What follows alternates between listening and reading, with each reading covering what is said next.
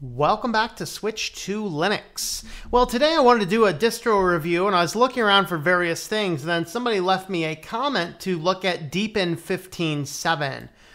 And so I decided let's go ahead and look into that. I mean, I've looked at Deepin even not too long ago, and I'm not overally impressed with the distro. However, I decided I'd go ahead and have a look, and it turns out that 15.7 does bring a lot of really good improvements to the operating system. And of course, if I'm not mistaken, I don't follow the development of it very closely. I think that because of the controversy of the tracking script that was in the software store, I think that they took it out, either this version or the previous version. I can't remember which one. But I think that the one tracking script, which is essentially like a Chinese version of Google Analytics, was in the software store, and that has now been removed to the best of my understanding. If you know otherwise, for sure, please let me know. But I remember seeing something about that. So what we're going to do here is we're going to have a look at it. First, let's look at the release notes.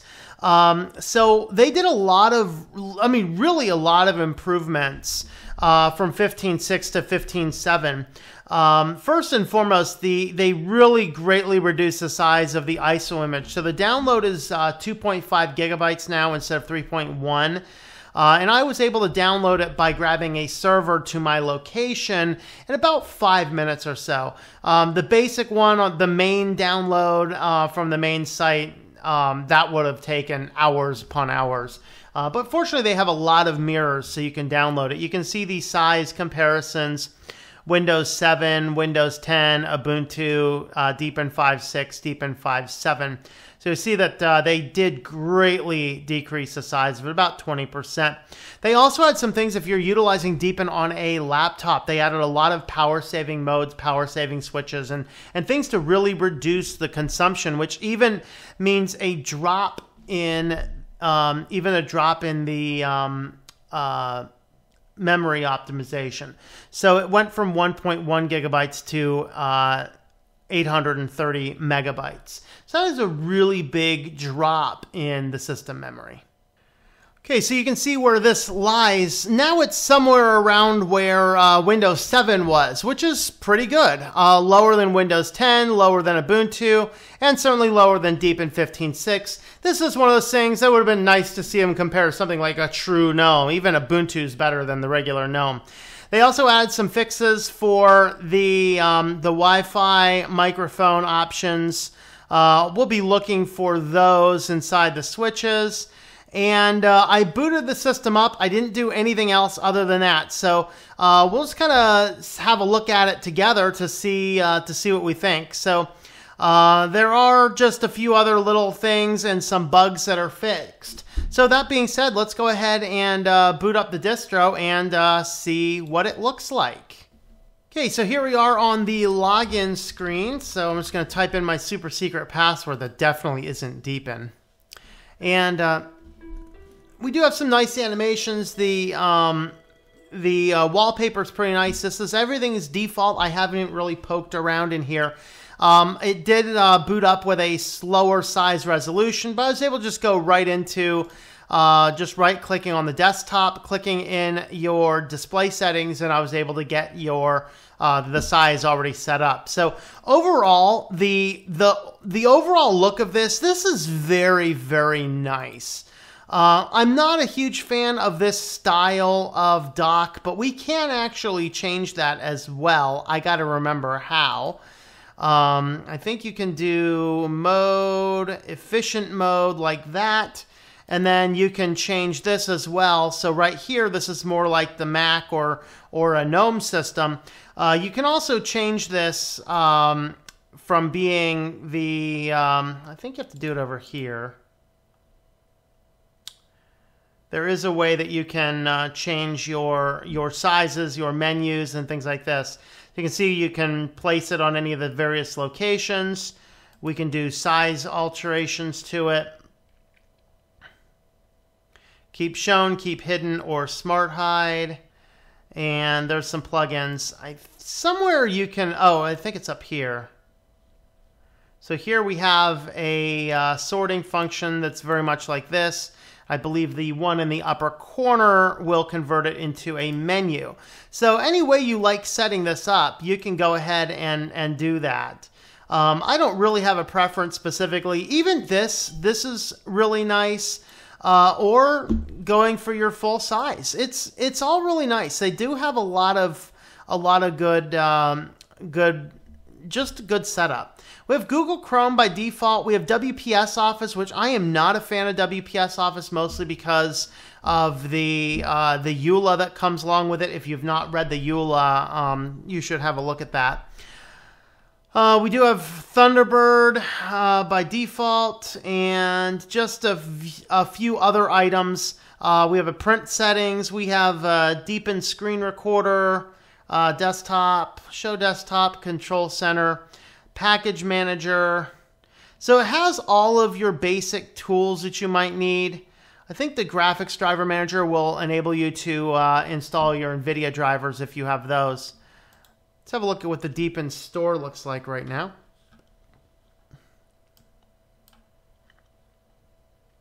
So I really do like the theming on this. It is nice. So there you go. There's Firefox. Let's go ahead and install that. It should be prompting me for a password here. Maybe not. So I don't know if that's a big deal to you or not, but just booting this up and clicking to install something it just installs it. It doesn't ask us for anything else. So there's that. Let's go ahead and do a search for. I would want to use LibreOffice. So the search function, everything within here is pretty nice. It looks like it is still giving us LibreOffice 5, maybe? Okay, yeah, you can go away now, search. But that's why I would expect that, because if I'm not mistaken, I think that Ubuntu 18 did ship with LibreOffice 5 still. I can't remember for sure. But everything there in the Software Center looks pretty good. Let's also have a look at... do we have a system monitor, Deepin system monitor, before we really do anything else? We can see we are running at just under a gig. I should have turned that on before I did anything. But it is definitely running a lot less memory than the system was. And I'm wondering how much this particular GUI installer does. So let's go ahead and do a terminal, and let's install htop. First let's just see if htop's installed. Nope. Let's do sudo apt install htop. I really like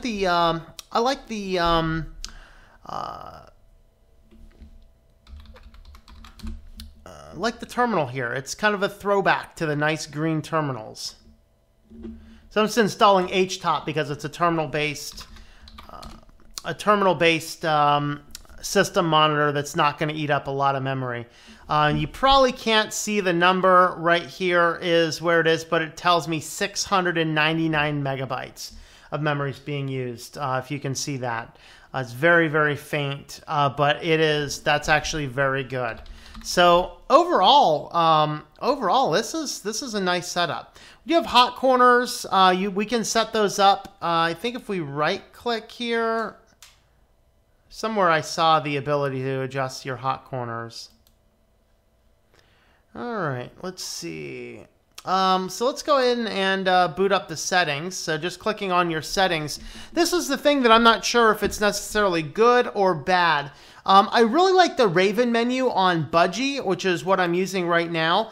But I think they did a really good thing in moving the settings off the Raven menu, because this can be very confusing. Of course, we have the brightness, which isn't going to do anything right now because I'm not on a laptop. I do have my main system volume, which I should be able to toggle that without any issues. And then inside of here, we have all of the variety of different settings, all within the menu here, which we can navigate to them over here. So just by utilizing all of the icons down here, we can get to wherever we need to get to. So here's the brightness, the resolution. We can rotate the screen if we want to. Default applications, we can select which one's which. Looks like my default application is Firefox, even though Google Chrome was was installed on the system out of the box. So you can see where all of the different default applications are. That's default applications. Personalizations. I really like this theme. I'm not even sure I want to mess with it. They do have a dark theme enabled. We have a variety of different icons you can pick from. The icons for me, they're okay. I don't like these modern type of icons, but they're okay. So you can install a VPN right in here. One of the things I want to do soon is do some more videos on VPNs and things. That'd be a nice little handy video series to do. Here you can control your speakers, your microphones, your date and time. We can auto sync those. Of course, this is your power management. So monitor will suspend. I can set really quickly here how well the monitor will suspend, when the computer will suspend. This is the type of stuff that I would really like to see in some other distros. Just an easier, clearer, more concise power management system. Here's your touchpad. Keyboard, let's see, we have keyboard language, system layout, shortcuts, repeat delays. Here's updates, there's update settings. So update settings, it's going to auto clear the cache. We can turn on auto updates, but it is toggled off by default, and then we can actually switch the mirror. I'm guessing that that's probably a faraway mirror. And then, of course, we have our basic system information, 15.7. with 64-bit. Here's your processor, my memory, disk, edition license, and the boot menu here. So I can do the startup delay. What happens if I turn that off? Whoa, helps if I type the password right. And then there's theming or not. All right, so there's your settings. It does feel quite a bit lighter than it has been in the past. We do have the options for the menus. You can't add, there's not any widgets or anything like that I know of for the panel, other than there's plugins, which gives us sound, power, network, and date and time. Let's see if I can actually change the clock settings. That might be something I changed from inside of the, let's see. Might be something I changed from inside of here. I did see a date and time settings, didn't I? Okay, time settings.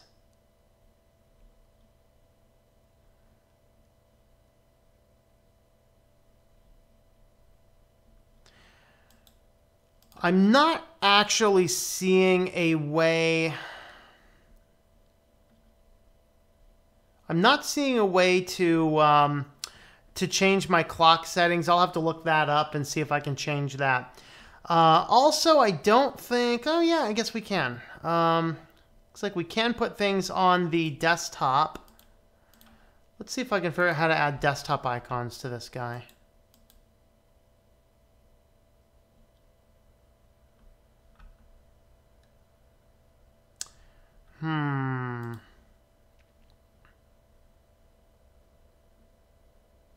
That's another thing I'll have to look into.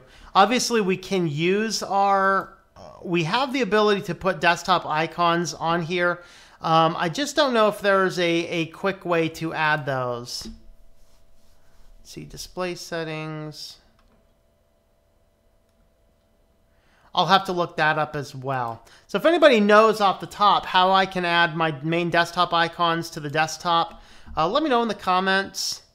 There's wallpapers. Let's see what we have in the way of wallpapers. I do like this wallpaper changer. It is a very nice wallpaper changer. And then we can pick whether we want only desktop or only lock screen. Ooh, that's really nice.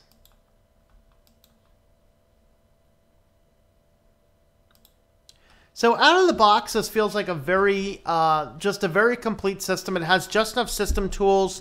It doesn't seem to have an excessive amount of other applications, but at the same time, it doesn't have. Oh, let me look in here. Cursor themes.